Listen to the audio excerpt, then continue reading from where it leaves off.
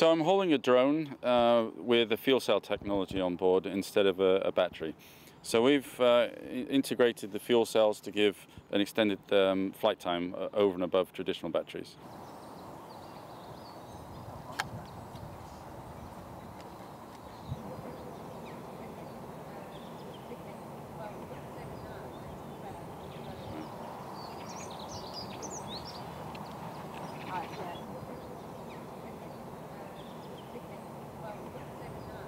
So on the top of the two fuel cell stacks, they need oxygen, which is from the air, which is what the fans help.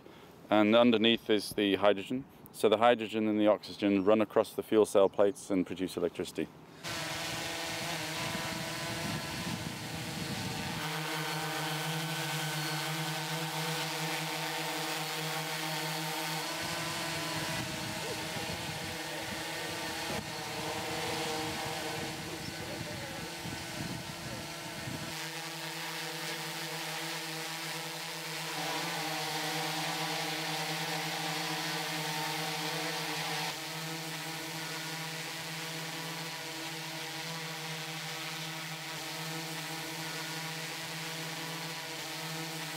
So the main problem with current battery technology on drones is flight time. You get around 15 minutes and then you have to recharge the battery for a number of hours. And with fuel cell technology that we now have put on board, the flight times are significantly increased up to between an hour and 2 hours, and no need to recharge the battery. All you need to do is change the fuel source, and that takes around a minute.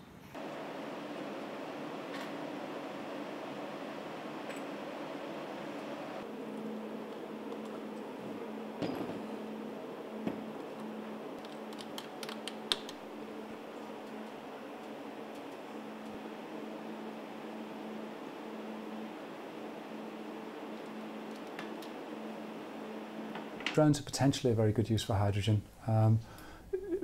In most cases, using a fuel cell on hydrogen is going to be more complicated, more difficult than using a battery.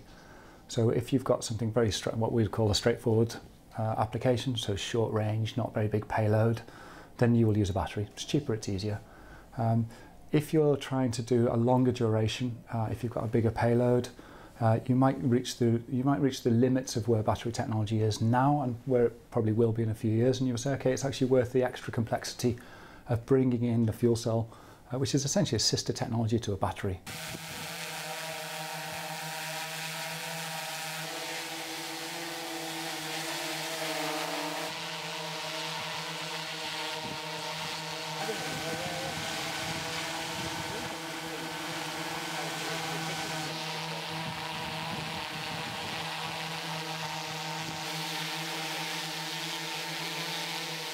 Essentially, hydrogen is no more or no less dangerous than a whole load of other things we use every day.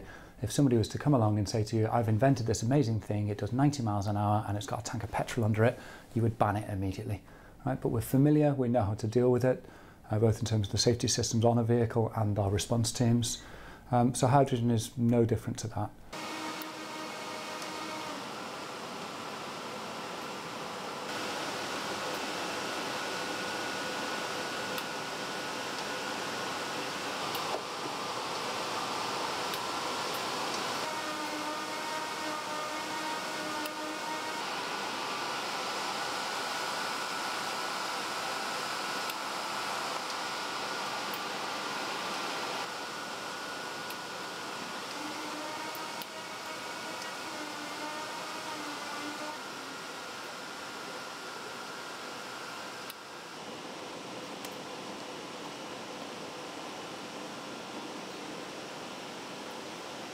It's starting now to hit the market in different areas.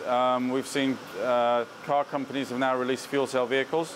There are stationary power applications where fuel cells are providing backup power to things like mobile phone towers or for generators generally. And now where we're going is we're looking at different applications, obviously in drones, in phones. We are in the automotive market also.